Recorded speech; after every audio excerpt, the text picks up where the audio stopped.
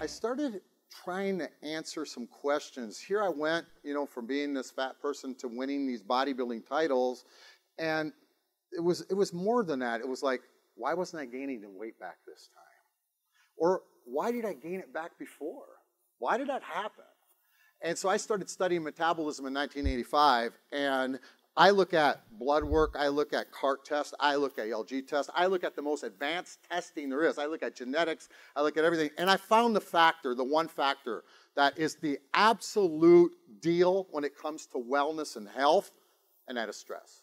It's the number one thing is stress. Number one. I'm going to explain to you why today. Because when I tell people, ask them, how many of you have stress? How many of you have stress in here? If I can come up with some solutions today for you to manage that, would that be a good thing? Would that be worth being here early? All right, so let's do a stress management.